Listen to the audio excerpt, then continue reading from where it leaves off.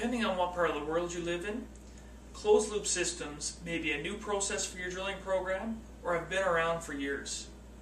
Either way, it is the most cost-effective and environmentally beneficial option. Here are points to reinforce that. For cost-effectiveness, there is less volume needed for mud tanks than a sump or a pit.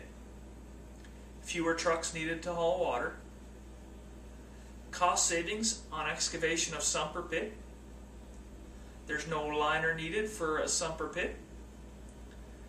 Less chemical or product needed for a smaller amount of volume.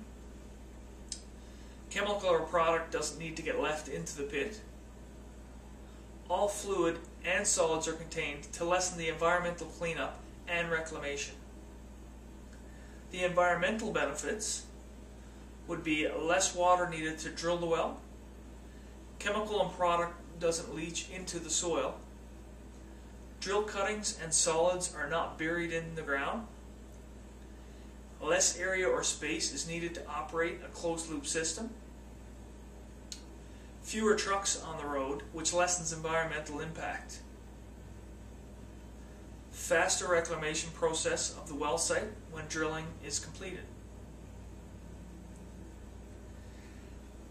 As you can see, there are numerous reasons why closed-loop systems are more cost-effective and environmentally beneficial than sumps or pits.